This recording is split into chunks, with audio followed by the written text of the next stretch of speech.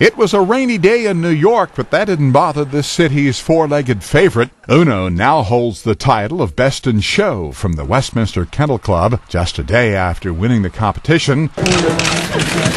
Uno dined at Sardi's, the Theater District landmark. I think he liked it very much. It's all gone.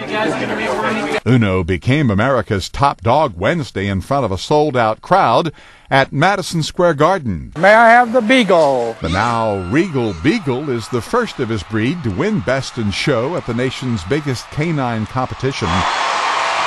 And the crowd went wild when the judge called it for this small hound. 132nd Westminster Kennel Club is the 15-inch beagle.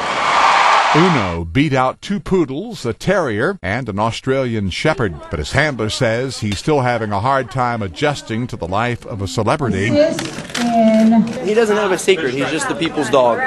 Maybe it'll sink in by Friday. That's when this numero uno opens trading on the NASDAQ exchange. Ross Simpson, The Associated Press.